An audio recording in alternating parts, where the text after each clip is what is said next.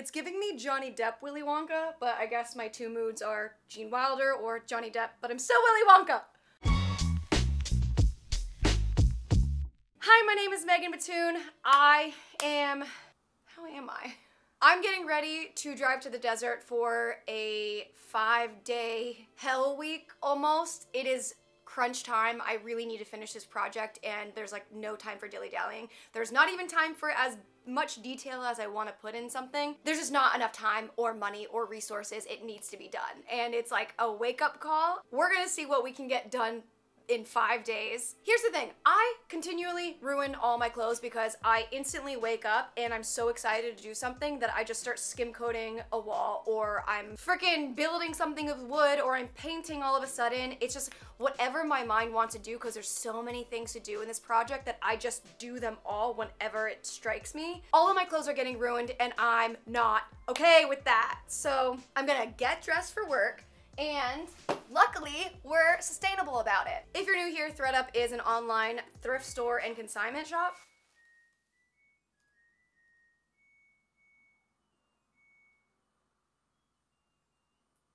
Why does the washing machine need a solo? I don't get it. There's a search bar, so if I want something very specific, which is what I used for this because I know that I need like a tank top and a jacket and shoes, like I need very specific things for the job that I'm doing. So this was so helpful to have the search engine. I don't think I've ever really used a search engine before, except for when I was shopping for the Netflix show. Much simpler to do that. I've done plenty of videos with ThredUp before, but this is interesting because they have a new feature called Thrift the Look. I understand that like ThredUp has so many things, pages and pages and pages of different items that you can search through, and for me, I really like researching and I like the little dopamine hits when I'm scrolling through so many pages and I like finally find that one piece. But I know that some people don't want that. Some people want to find the thing that they need quicker and easier, and this feature does that. So basically you go on the website, not basically, this is exactly what you do. You go on the website and they have a bunch of different people who have curated one look, or their stylists have something,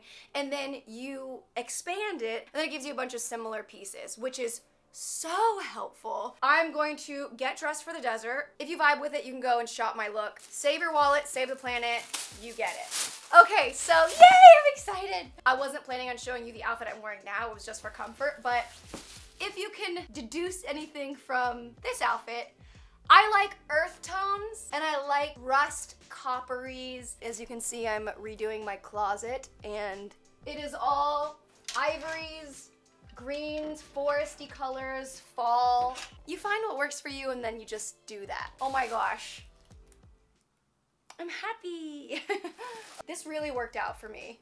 And I hope it works out for you too. Wait, let me make it work out for you. I have a discount code. I'll put a link in the description box. You can shop my look, and if you use my code MEGAN, you'll get 30% off your first order. And it'll be easier because now that this feature exists, life just got easier in this one facet. Okay, so this is hilarious. You know, we're gonna do one piece at a time as I get dressed.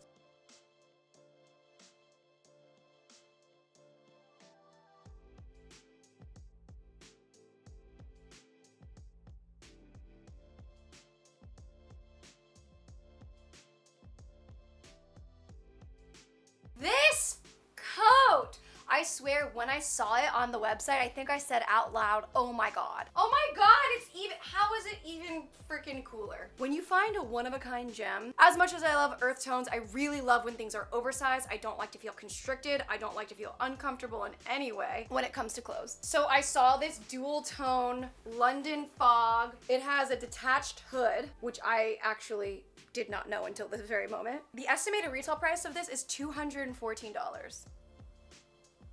I got it for $76.99. Oh my god. Okay, the hair, instantly, I can't handle anymore. It's almost like I knew I wasn't gonna like my hair in this video because I got myself a little forest green beanie, so I can just pop that right on and say, what hair?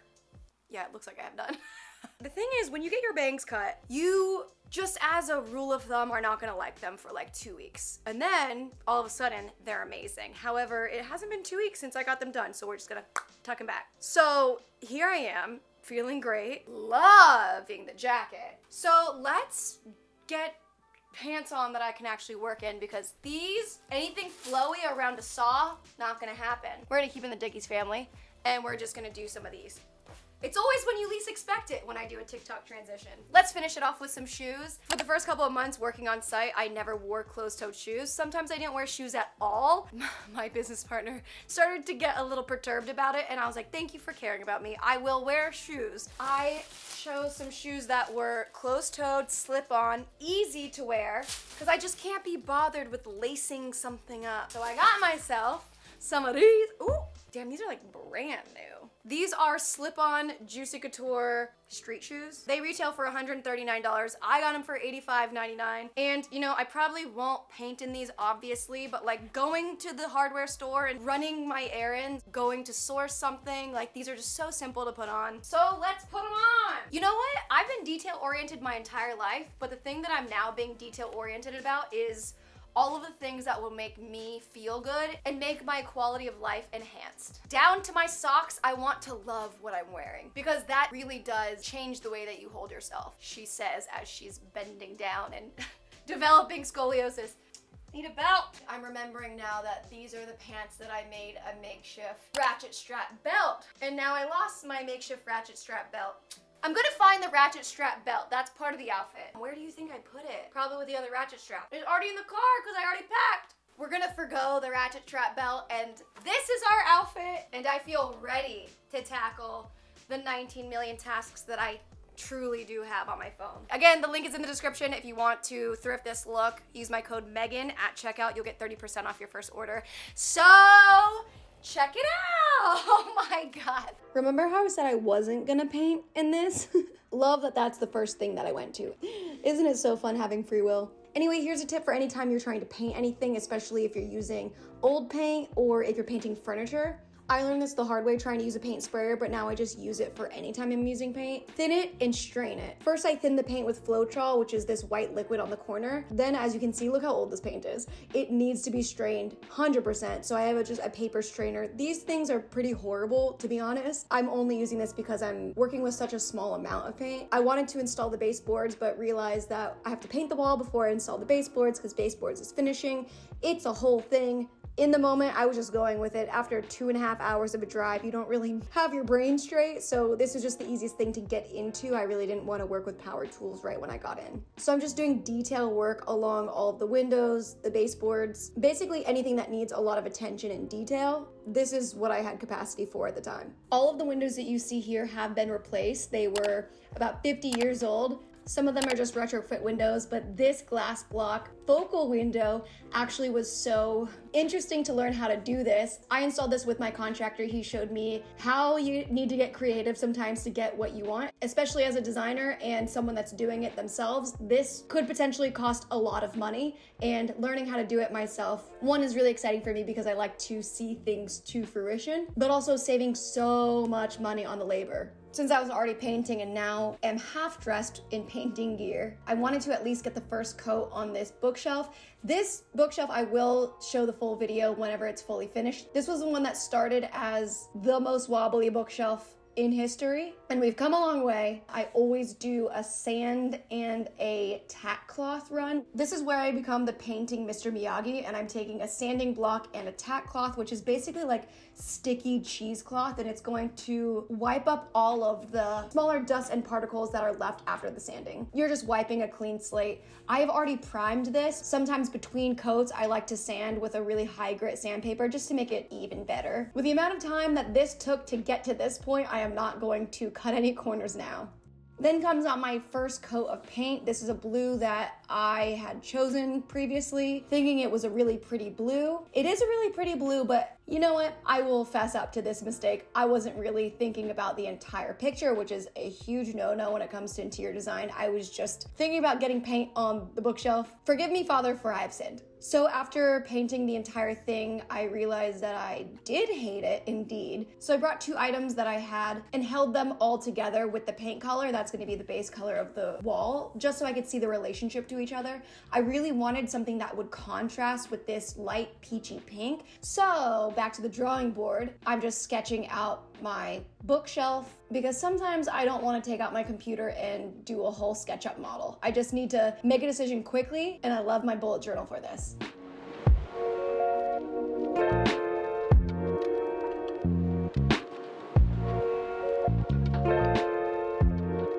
this is generally how I design. I just sit and stare and kind of do that. And then I close my eyes and I feel it. And then I finally get to sketching. So I decided I'm gonna do a cobalt color for the main, the accent color, a bit of a sky blue, and the pop, a buttery golden sunset. Filling in my drawing with the respective colors, how I see them. Again, this project is super playful, so that's why you see the yellow spheres at the bottom. When I show the entire bookshelf build, you'll see how I made those, but for now, we're just trying to fix our mistakes. With my new revision of color, I went to Home Depot and got a sky blue. I'm starting in the corners with a short brush, just because whenever I go with a roller, I can't get into those crevices, so I always start with the corners just to make it easier.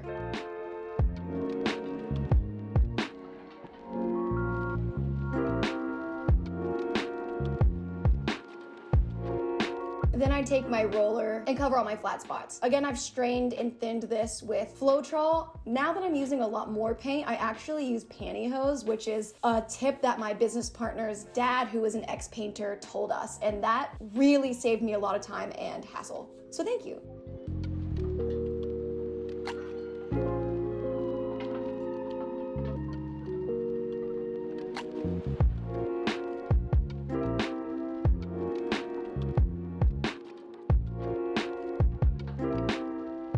Look how pretty this cobalt is. Oh my gosh. So again, I'm starting with the most detail-centric places, which is my favorite because I can just get lost in thought and really process what I don't have enough time to whenever I'm running from place to place or project to project.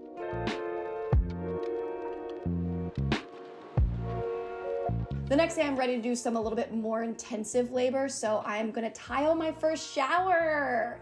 I was a little intimidated to do this, to be completely honest, but every time I get scared that I'm not gonna do something right, I remember that, oh, people have always made houses before, people have been homeowners before, people that don't have degrees in architecture or contract work, they've done things themselves, and so I get a little less scared to do something because I know that people have done it in the past. Why can't I do it? I will say that before attempting this, I did watch a fair amount of YouTube videos and talk to my contractor about some tips. So I know that I need a 1/4 inch gap between my first tile. And I'm just taking some scrap tempered hardboard that looked like it was a 1/4 inch, turns out it was, and so I'm just using that as my spacer.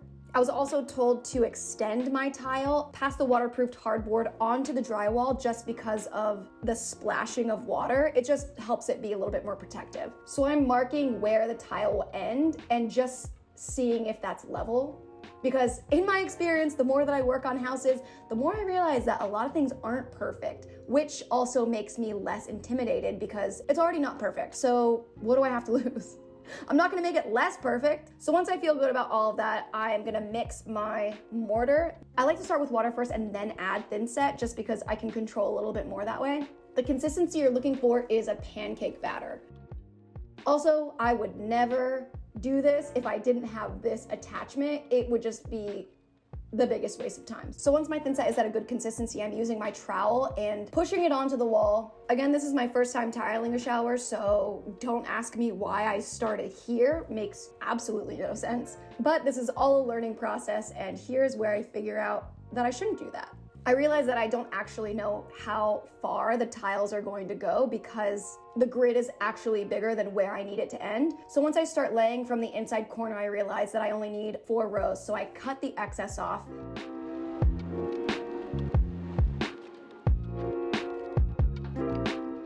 Take all of the thin set that I had already put on and start on the inside. So I'm getting my thin set on the wall and then I'm using the opposite side of the trowel with the notches in order to make some grooves. This is the way that the tile gets adhered onto the wall. It needs the grooves so that when you apply pressure onto the tile, that the grooves collapse and it seals it. If you ever tile a shower, you will hear it once you push in, you hear the little air bubbles collapse. That's what you want.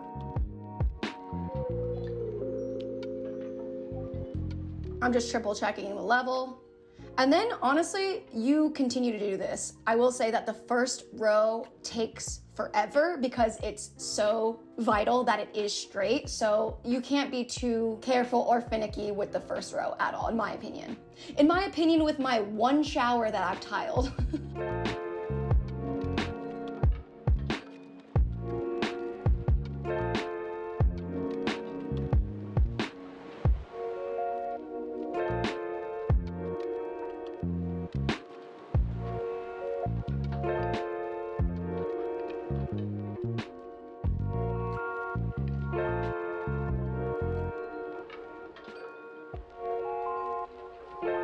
So after the first row, I wanted that to set before I laid anything else on top, just to ensure that it was always going to be straight. So since I had leftover thin set already mixed, I went into the guest bathroom where I wanted to replace this old window. And before I replace it, I have to demo it. So I'm taking off the door and just trying to take it off piece by piece, which is the most convenient way. But of course, it can't be the most convenient thing. So my only resort was to break the glass.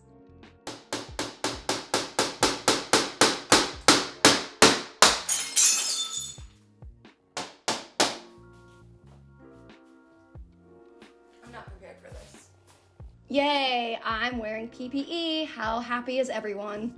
I start taking the glass out piece by piece until all I've got left is this aluminum frame. I'm taking a pry bar and a hammer and trying to just leverage off the frame itself. I don't know how this is attached. You always find interesting things when you start demoing and you're like, oh, that's how they did this? That's kooky. Which also makes me way less intimidated. So I start pry barring the frame off and then I'm seeing that the entire drywall is coming out, so that's not going to work. I had to take to the Sawzall. Anytime you're using a saw, it is important to use the right blade. If you use the wrong blade, it's just gonna completely deteriorate your blade and it's gonna be a waste of money. And sometimes these blades aren't cheap. So making sure that I have a metal blade for my Sawzall, I just hold it real still and breathe, honestly.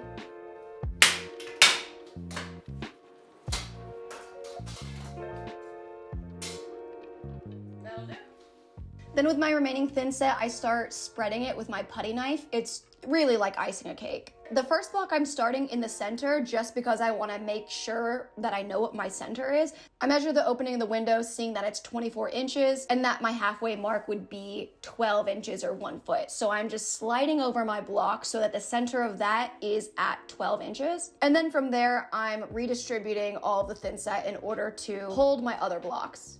This is a guessing game, really. Anytime I'm doing a project like this, I don't know what the solutions are going to be. It's basically like you have to problem solve as you're doing it, which is one of my favorite things about doing DIY. The main things that I'm checking for here is 1, enough adhesion, 2, that everything is level horizontally and vertically, and making sure that there is enough thin set in between all the blocks because that is what is going to hold this window together. And I just continue to do that on top. I have a lot of working time with the thin set that I got, so it is really time consuming, but I would prefer having more time than not enough and having it solidify in a not perfect way. And when I say perfect, I mean good enough because there is no perfect in building a house. I'm installing it from the front-facing view, but making sure that I'm going in the back because there's so much sludge that drips down that you must take care of because it will dry and it will look horrific.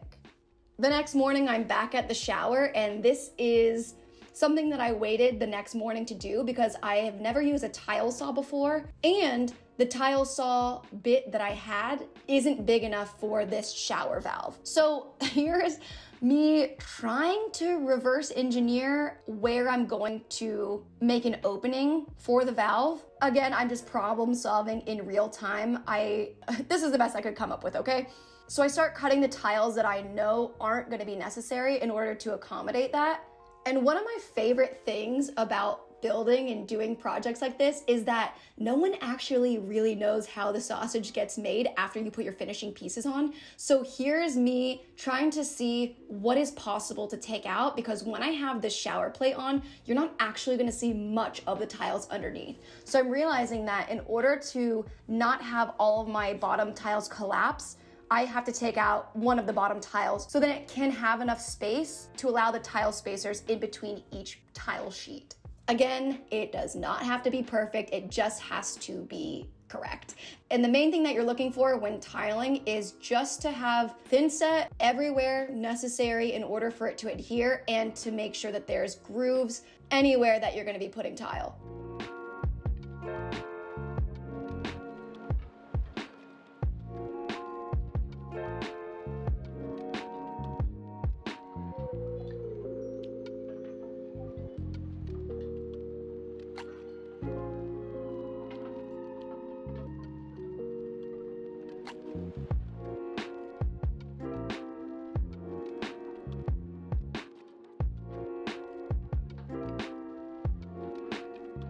And then I found this fun little doodad at Home Depot. I've never seen this in any other tile video. No one's mentioned this before. I just stumbled upon it and I love it. It is a thin set remover so that you don't have this glue in between your tiles and it doesn't dry that way. Obviously, we're gonna grout it at the end, but it just makes it a little bit easier and less of a headache.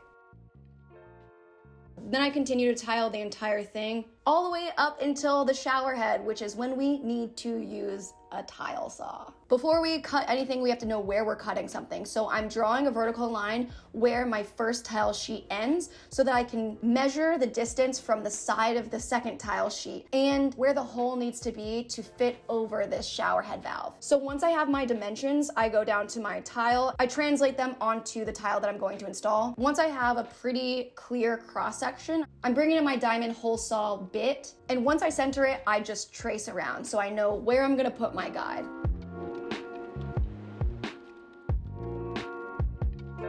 This is the guide it comes with and it makes it so much easier because without this, I would have to freehand it and go at an angle and I don't wanna do that. So I love this because it has an adhesive on the back. So it sticks and holds right where you need it and acts as a template. You can't see it here, but it also has raised guidelines so you know exactly where your cross section is. So the diamond blade needs water in order to cut well. I'm just using a handheld drill and every 5 or so seconds, I'm dipping it back in the water just so it makes it easier to cut.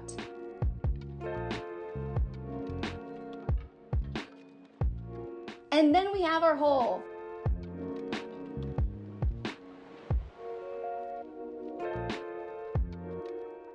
And the moment of truth.